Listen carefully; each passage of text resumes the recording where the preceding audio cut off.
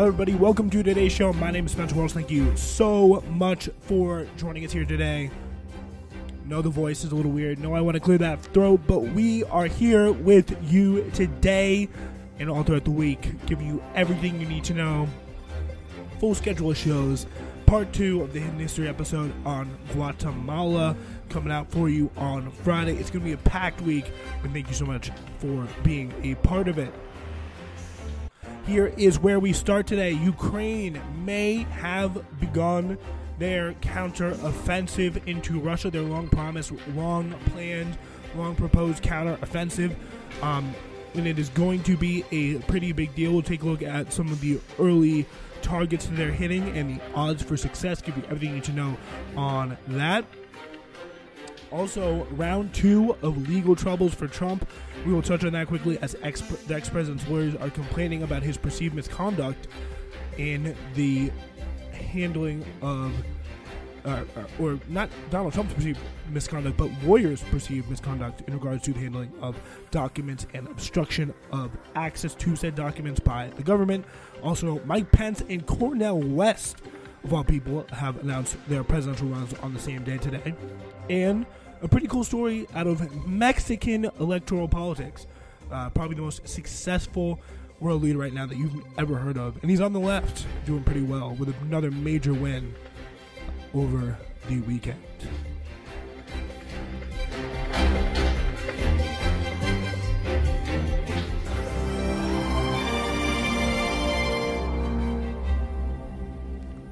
Yeah, hopefully the voice, isn't throwing you off the coverage here, because I know, if I tune in to hear someone, they were talking like the way I'm talking right now, it may be a little bit perturbing, but do appreciate you sticking with us today, because the coverage, the breakdowns, the analysis will not be any less bad. As you may have been able to tell, I've been definitely quite congested throughout the last couple of weeks in regards to allergies and things like that, so that has been a pretty consistent problem. So hopefully it's going to get a little bit better over the next few weeks. So anyways, though, we got a very big news coming in today to talk about, and that is the long-awaited beginning of the Ukrainian counteroffensive. As the first thing I got in this morning was they are targeting now more and striking more in a kind of uptick in surges. Something that the U.S. has said is the Ukrainian counteroffensive, so I think it's pretty much safe to say, they don't want to advertise it as much. I've seen some media from the Department of Defense in Ukraine saying, "Plans love silence" was the slogan that they went with. So essentially saying that keep it quiet if you are in Ukraine, I guess, and you shouldn't be posting about it. But the mainstream media for a lot of this conflict has been the last people to report actions that Ukraine takes. That's pretty clear to everyone else when you're looking at the situation. Like, you know that you took that. Okay, so it's pretty clear what happened there. But let's get to the New York Times on this. So Ukrainian forces have stepped up artillery strikes and ground assaults in a flurry of military activity that American officials suggested on Monday could signal that Kyiv's long-planned counteroffensive against Russia has begun. The fighting, which began on Sunday, was raging along several points along the front line, but to the east of where many analysts expected Ukraine's counteroffensive to begin. So that could be a good sign, meaning that they've gotten further than they may have expected. What they're trying to do is allow Kyiv's troops to kind of head south towards the Sea of Azov and cut the land bridge connecting occupied Crimea to mainland Russia. So if they were able to do that, kind of cut off the this land bridge connecting Crimea to mainland Russia and really be able to take back Crimea, that would be something that would be essentially beyond wildest Ukrainian dreams. Crimea was essentially, in all reality, despite obviously what should be, taking out, what should be, you got to look at what is. Prior to the war, Crimea was essentially settled Russian territory. Ukraine wasn't really contesting it in any serious way. You can talk for ages about the illegitimacy of Ukraine having that annexed from them by Russia in 2014.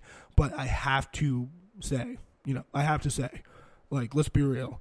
This was not under serious contention until the war began. And if it was to fall, it would be a serious, perhaps, it would be a great punishment, I think, for, and probably the ultimate humiliation short of, Ukrainian troops rolling into the Kremlin and, arresting Vladimir Putin and hanging him in front of the world, to lose the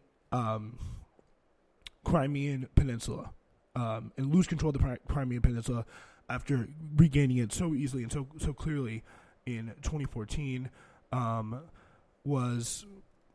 is an incredible humiliation, and something that absolutely nobody expected to start. No one expected when the war started that it would end this way. So it was, if it were to happen, and as I was going to say, it will happen. Russia is still, not going to go down without a fight here, but wow. If that were to have anything close to happening, it would be absolutely incredible. The Russian Ministry of Defense said on Monday that a major Ukrainian operation had begun at 5 locations in the eastern Donetsk region. So it's kind of the southeastern corner, essentially, of Ukraine. And then it repelled the assaults inflicted on Ukrainian forces. Moscow's report cannot be independently corroborated. Ukrainians Deputy Defense Minister Hanna Mailer said on the Telegram messaging app that Kyiv's forces were moving to offensive actions, continuing a defense that began when Russia invaded its neighbor 15 months ago. A defensive operation includes everything, including counteroffensive actions. So again, this is something that it would be really a remarkable kind of turn of phrase from the Ukrainians here, saying that if we're just doing counter offense, and that still qualifies under the umbrella of a defensive operation, because if you're Ukrainians here who have kind of like long been operating under the perception of we are just trying to fight off big bad Russia coming in, trying to take off our entire country, destroy our democracy, et cetera, which is an incredibly noble goal. But if certain forces in the Ukrainian government, perhaps, does Zelensky have control over them? Does he not? I think that's a pretty open question.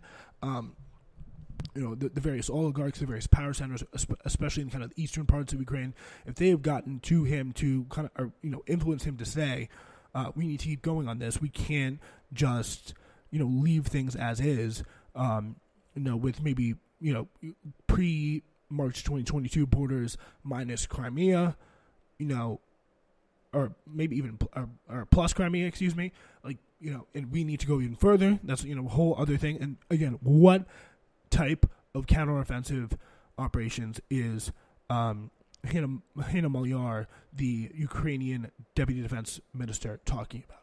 I think that is a very interesting question. If I were the U.S., I'm sure they know. I'm sure they're, tapping phones, because as we've seen, that is, they've already, it's already been proven that they've done that to Zelensky. And for once, it's probably a pretty good thing they're tapping phones, because Ukraine has shown a fundamental unwillingness, and would I do this if I were in their position? Maybe I would. It probably would make sense just to say, to not keep the U.S. abreast at all of what is going on, of what they're planning to do, and really just allowing these kind of counteroffensive operations, this Belgorod excursion, this bombing outskirts of Moscow, the freaking crazy Kremlin drone strike that took place recently. So it really does kind of show you that they are moving towards a more aggressive, possibly counteroffensive / offensive pitch. And this is one of the crazier kind of times in the war where it seems like that very well could be possible. But the question is now, how do we as Americans and people, how do the people in control of American policy react in this situation? Is it something that, like many have long suspected, kind of as a great power conflict? Will we use Ukraine as a lever in the great power conflict to push them, maybe when it is kind of incentivized, especially if they retake Crimea? That's the point where okay, let's go to the negotiating table here. if Russia is, of course, willing and obviously acting in good faith, but it's very possible you could see United States as well say, it's either one of two scenarios, again, from the U.S. perspective, knowing or unknowing, encouraging or just kind of being the wool pulled over their eyes.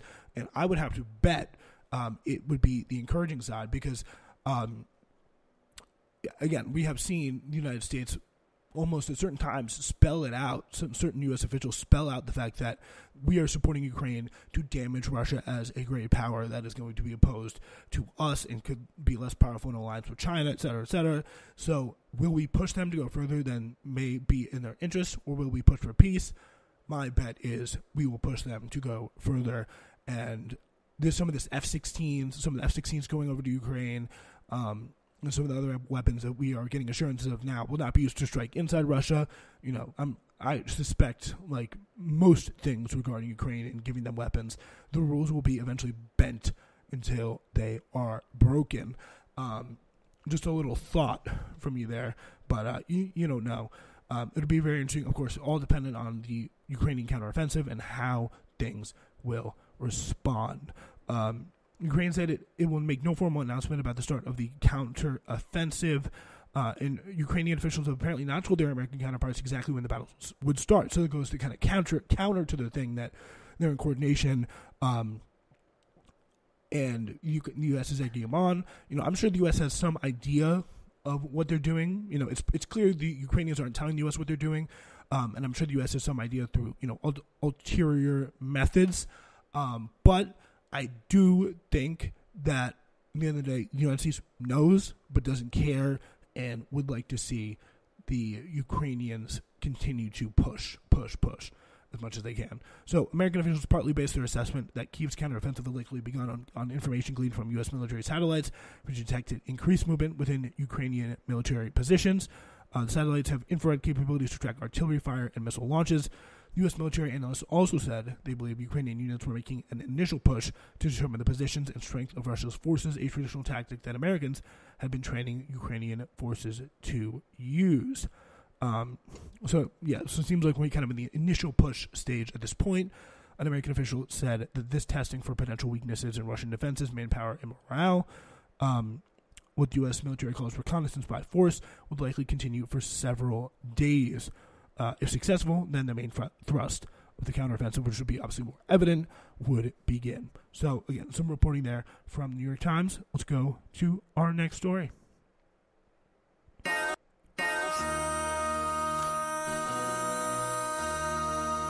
MC, make another hit. This ain't what you want. Project. This ain't what you want. This ain't what you want. You're listening to Newsflash right here on the Spencer Walsh Radio Network. Help us grow our audience. Subscribe, rate, and review our show on whatever podcast platform you're listening on. Thank you very much. You are listening to Newsflash on the Spencer Walsh Radio Network. I hope you're enjoying a good start to your summer, a good start to the month of June. We are officially halfway through 2023. What a crazy! I really feel like this beginning of this year has flown by quite fast. Just blink, and it is already June. We're halfway through. Pretty crazy. All right. With that being said, it is time to move on to our next story, and that regards the former president Donald Trump. As lawyers for Trump met with, this is here in The Guardian, met with top U.S. Justice Department officials on Thursday to complain about perceived misconduct in the criminal investigation into the former U.S. president's handling of national security materials and obstruction, according to two people familiar with the matter. So the meeting involved Trump lawyers Jim Trusty, John Raleigh, and Lindsay Halligan, speaking with the special counsel Jack Smith, who is leading the investigation, a senior career official to the Deputy Attorney General, one person said.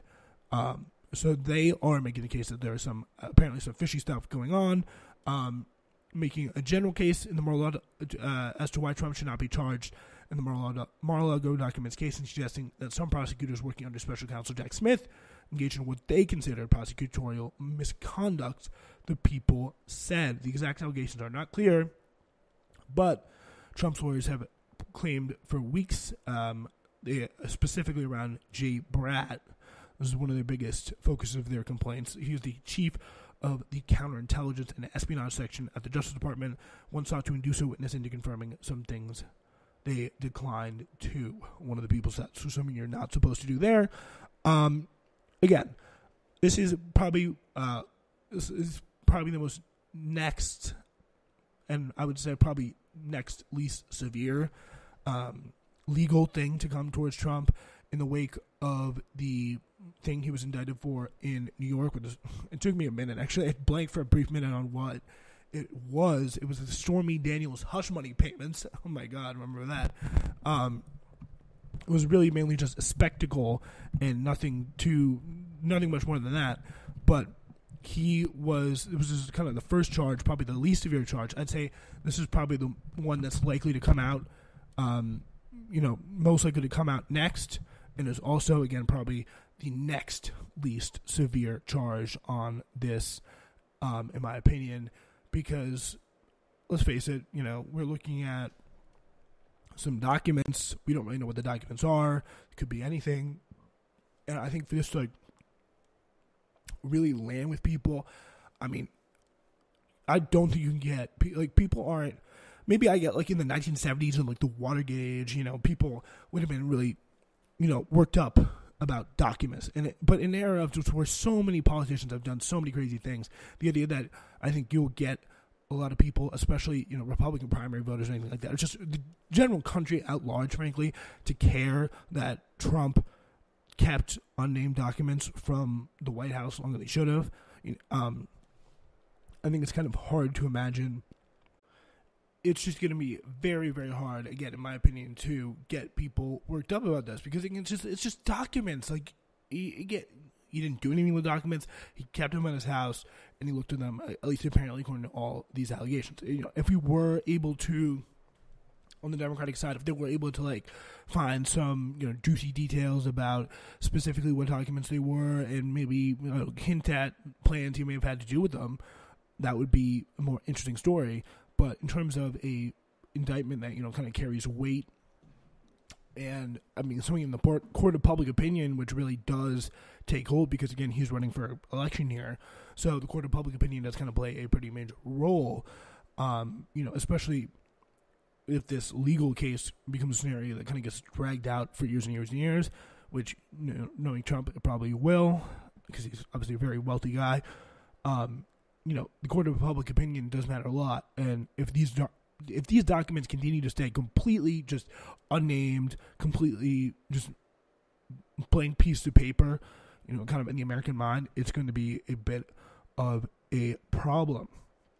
So they're meeting for this in this situation, probably just essentially trying to talk his ear off, say, oh, this is all BS. But the development comes, according to The Guardian here, the development comes as prosecutors have recently asked witnesses before the grand jury hearing evidence in the case in Washington, whether Trump showed off national security materials, including a document concerning military action against Iran, people close to the case said. So again, what was he going to do with these? Just frame them and look at them in his apartment all day, in Mar-a-Lago all day? If that's all it is, I have, again, a very hard time imagining very many people caring too much about this. But it'll be interesting to see what happened and what will happen down the road. All right, let's move on now to our next story, where former Vice President Mike Pence filed paperwork on Monday declaring his presidential candidacy, marking a long shot campaign against the former president he served under, Donald J. Trump. Not a very good sign, at least for Trump on paper, to have your vice president running against you. Just shows how the ticket has failed. But again, it is not a normal time, and Trump obviously would never have run with Pence again because of the fact how it ended in 2020 with the Hang Mike Pence chants echoing throughout the Capitol on January 6th. And, where does that leave Pence? Well, he has just filed, New York Times, Maggie Haberman on this story. Mr. Pence just filed the necessary papers to run with the Federal Election Commission, has polled in the single digits in every public survey so far, well behind Trump, who has reshaped the Republican Party over the last 7 years. The former vice president is expected to formally announce his campaign at a rally outside Des Moines, Iowa, a day after Chris Christie is expected to enter the race, and this is a pretty good one. Governor Doug Burgum of North Dakota did not know who this guy is, no idea why he's running whatsoever. I mean, it's pretty shocking. Like, what is, I guess it's just publicity. You can try and run for Senate later. I don't know exactly what this is. Maybe he's running for some sort of cabinet position. Have literally never heard of him before. And when there's a politician I haven't heard of, it is a pretty big deal because I'm a pretty big nerd about this kind of stuff. I don't know if you've been able to tell. But Pence is planning to campaign extensively in Iowa, the first nominating state in a place where it's hard, like conservative positions on issues like abortion could appeal to evangelical voters. Advisors to Pence, a former governor of Indiana, see Iowa as geographically hospitable to the brand of conservatism he practiced before the Trump era, and he is making that bet that enough vestiges of the old Republican Party remain to give his message broad appeal. Pence, whom the celebrity-obsessed Trump used to refer to as, quote, out of central casting, was a stalwart supporter and defender of Trump over the latter half of the 2016 presidential campaign as his running mate at a time where Pence was facing a difficult re-election effort in Indiana. He was Trump's most loyal advocate throughout their time in office together, but when Trump began a pressure campaign on Pence to thwart Joe Biden's electoral college victory after being certified after Trump lost the 2020 election, Pence refused to use his ceremonial role overseeing the certification at the Capitol on January 6th to advance Trump's aims. So that's, the kind of history that we all know, but the question is, where does this leave Pence now? By pretty much all accounts, the only really role that he could play is be a spoiler for Ron DeSantis in Iowa. So Ron DeSantis is always already doing the kind of loser move that we've only seen work very, very few times, which is essentially campaign hard in the early states and try and steal some of that early momentum away from the clear and obvious front runner. The fact that the fact that Pence is doing this too, kind of shows that, and so not just Pence, Haley, a bunch of others, the kind of single digiters down there, are kind of continuing to do this strategy too, only really looks badly for Ron DeSantis. This is another one of these campaigns where it's kind of hard to see, what political future Mike Pence has in store in terms of, yes, he did run for president. Yes, he is running for president. He already was vice president. He's been, I believe, a House rep and possibly, some representative from Indiana, at least for a pretty long period of time. And that, so again, he was speaking on the House floor after 9/11. So he's been around for quite a long time. So it's not like he's got, a big, bright future ahead of him. I don't know anything about, Doug Burgum. Don't know how to compare that to. So it's not like he's just, doing it to kind of get his name out there, like, Pete Buttigieg or some sort of person like that, a fellow Hoosier. But he really is, if you look at the first few states, the first early states, it really seems like he does not have that many. All right, because if you're looking at Iowa, it's like the first few state strategy already being done by Ron DeSantis. And if you're looking at Iowa, I'd say polls right now, not too different from the national picture from what I've seen. Obviously, that's subject to change. Mike Pence, I would say, would probably have to win or do a really good job, do a really impressive campaign. Something really drastic would have had to happen to Ron DeSantis. But the only real role he can play in Iowa, and he can play this role, more strongly in Iowa as opposed to, somewhere else, say, like maybe South Carolina or something like that. But he really would just be a spoiler to Ron DeSantis, because Ron DeSantis is also trying to do the same thing, which is win Iowa, seize momentum, carry it into New Hampshire, carry it into South Carolina, get the next early states going, and just get the momentum going by winning those early states and just taking away that image of Trump as the winner, as the anointed one, as the anointed nominee, and actually make things a little interesting. Because if he were to really run away with it, wins the first 2, 3, 4 states, it's over, especially with the lead that he already has. So Ron DeSantis, his whole thing is, as we've discussed on the show, we're going to Iowa. We're going to push hard in Iowa. We're going to hire people to knock doors for us.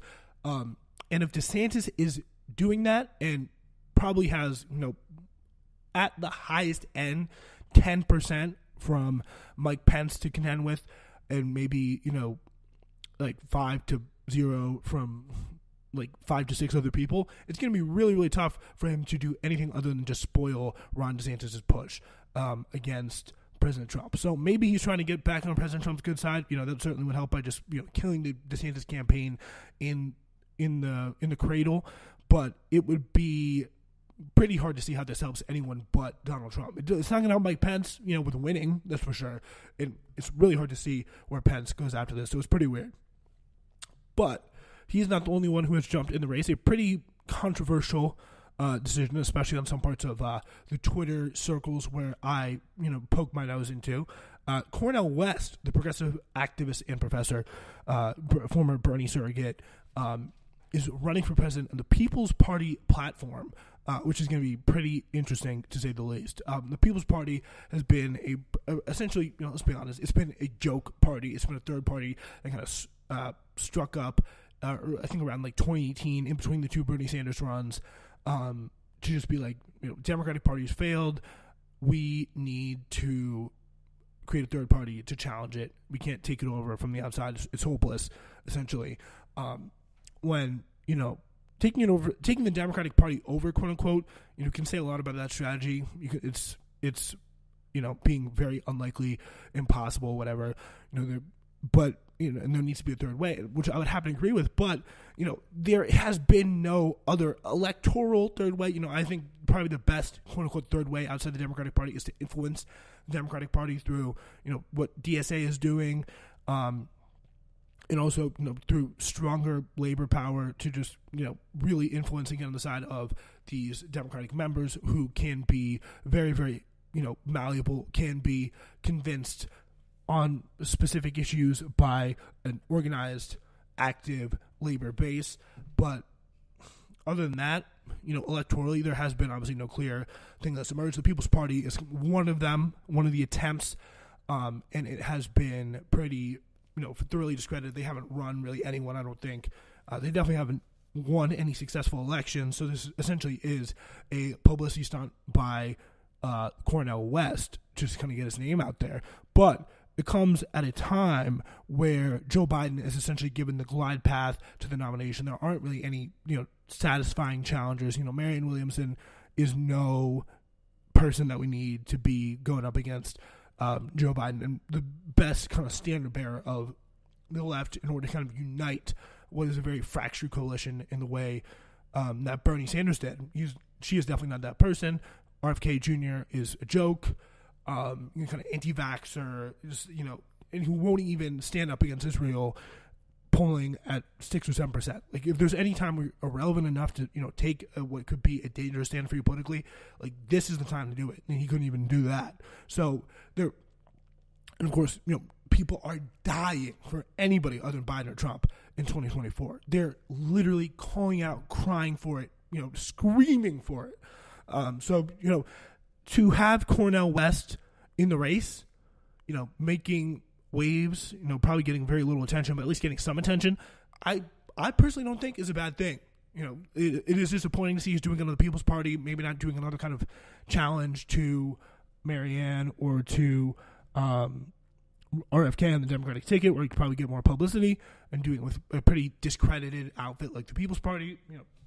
Not something that I personally would support under any real stretch. But when it comes down to it, I would really have to say that it is better to have somebody like Cornel West, who's an incredible speaker, incredibly knowledgeable, and somebody who can really defend his ideas well, and very just good, smart person, who can really get a crowd going and motivated as well. And not to mention, he's a scholar, well respected among the black community, obviously. even though he did have some pretty direct critiques of Obama, but he is running, and let's see what he had to say. In these bleak times, I have decided to run for truth and justice, which takes the form of running for President of the United States as a candidate for the People's Party. I enter into quest for truth.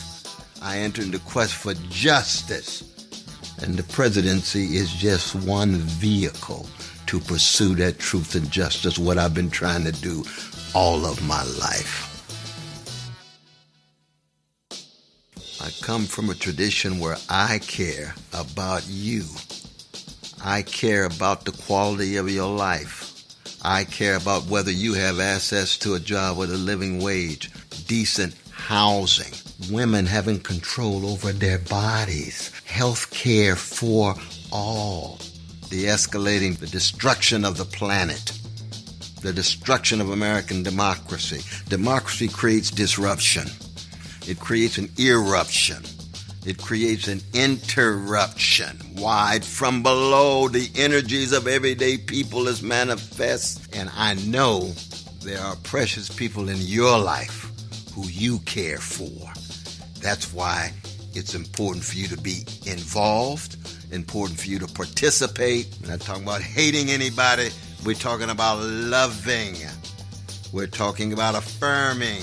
We're talking about empowering those who have been pushed to the margins. Because neither political party wants to tell the truth about Wall Street, about Ukraine, about the Pentagon, about big tech. Neo-fascists like Brother Trump or milquetoast neoliberals like Brother Biden. Wow, well, I'm so happy to make a world-shaking decision. You know what I mean? Well, I know gangsters when I see them.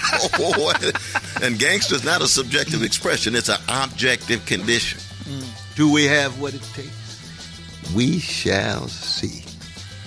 But some of us are going to go down fighting, go down swinging with style and a smile, accenting the best in you and trying to tease out the best in me. Let's do it together. I don't know. I mean, I feel like he makes you smile. Like, he's just someone who's just like happy. He's got the right energy. Again, he's a fighter for justice. You know, he's like, you know, we're not going to win. Like, come on. But we're going to go down fighting, which is something I completely respect. And it's not, you know, a lot of people will freak out about this for different reasons. A lot of, you know, DSA type people will be like, oh, you should have done it on the Democratic side. You know, I personally think that's like, you know, it's a fair critique to make, but to have somebody to vote, like voting for Cornel West for the first time in my life, will be an absolute honor. You know, it's something I'd be more than happy to do in New York, come 2024. You know, like that would be absolutely, if you can get on the ballot, you know, that would be a pretty tough, pretty, you know, interesting thing to see how we can do it.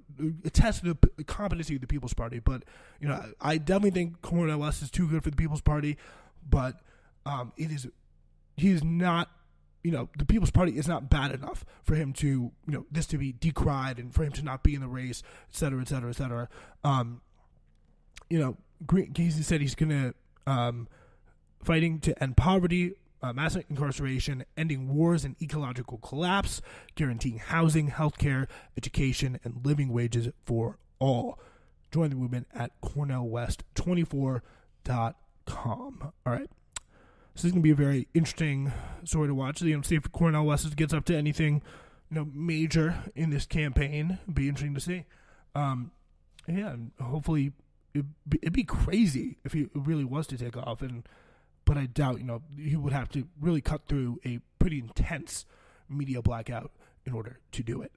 All right, let's go to our final story of the day. I like this one. It's pretty cool. You don't really get to do a lot of kind of really out there international stories because there normally is really a lot of pressing things we have to talk about in the world of just in the world of U.S. news and stuff like that. You know, normally I like to go to the UK first, and that's what I know most about, but pretty cool story out of Mexico. Mexico's oldest party has just lost control of the country's most populous and influential state, an election result that could signal the end of a powerful network that has dominated politics in the region for almost a century. Alejandro de Moral Vela, the candidate for the incumbent Institutional Revolutionary Party, PRI, which is governing the state of Mexico, not the country of Mexico, the state of Mexico. It's essentially saying, if we had a province, named America, that's what it would be like, or a state named America. It would be like, it's essentially the province that goes around Mexico City. And this guy, Moral Vela, a PRI, lost, and they have governed. That the party PRI is a pretty incredible party. I think it came to prominence in the wake of World War II in Mexico in the kind of 30s, and pretty much governed, really built the country up. It was incredibly corrupt, especially in regards to the drug cartels in the 70s and 80s. If there's pretty much any corrupt politician, if you've seen the show Narcos Mexico, if there's any, which I highly recommend, by the way. A lot of people say, Narcos Colombia is the farthest thing. No. Narcos Mexico, 100%, highly recommend. But if you have seen that show, pretty much every single corrupt politician in it is from the PRI. They govern Mexico uninterrupted from about 1930s, roughly the 1930s, to like the early 2000s. Like, they were incredibly powerful, incredibly dominant. But of course, they are not the party of Andres Manuel Lopez Obrador, who's the current president, one of the most successful, popular leaders, world leaders in the world, frankly. He's doing a very good job keeping the large kind of rural and working class base in Mexico supporting him, as well as some of the more socially liberal people in the cities. And one of those, Delfina Gomez, a former school teacher and mayor, a close ally of populist president Andres Manuel Lopez Obrador, AMLO, has won the governorship of the state of Mexico for the first time for the party ever, and beating PRI for the first time since 1929 for the governorship of that state. It's a huge blow for the PRI here, according to The Guardian, which has clung to Edomex, which is its Spanish name, despite years of allegations of foul play and despite losing every other state and the presidency in recent years. Marked an impressive victory for Morena, the party founded by AMLO, less than a decade ago. Gomez had consistently led in the polls, but in recent weeks, PRI claimed Morale was closing the gap and had momentum. Last week, PRI was forced to defend its candidate after a joint investigation published by The Guardian revealed that at least $300 million had been embezzled by the state government through dozens of contracts awarded to front and shell companies between 2018 and 2022. Some of those contracts involved the Social Development Department, while led by Morale, who canceled the final day of campaign events after the story broke. And by all accounts, this woman, Delfina Gomez, won pretty handily in the state for the party. I think it was like 53 to like 44 was like the final tally. So a pretty solid win there for Morena, the Moreno party, AMLO's party. Now the future of PRI is uncertain after Sunday's defeat, and the setback could improve insurmountable when it comes to contesting the presidential elections next year, which is really pretty remarkable. The results on Sunday should have happened in 1999, but the PRI has managed to stand track an extra 24 years using electoral tricks, negotiations, and money.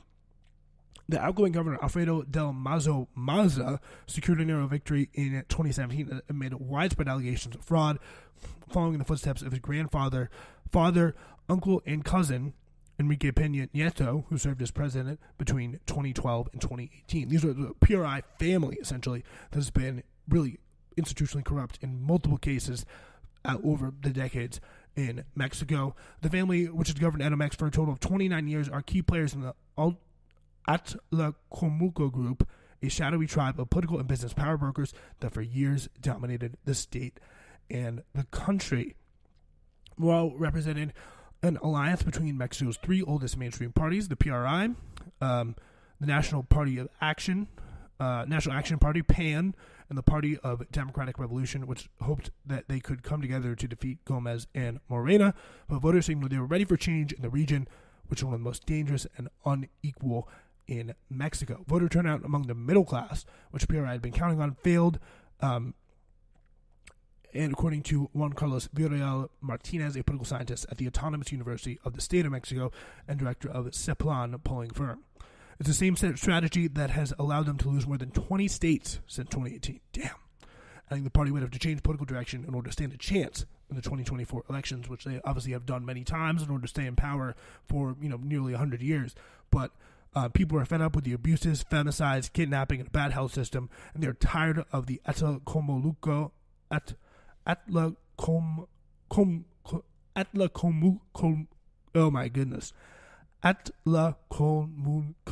group's power, which manipulated the citizens through media and public institutions.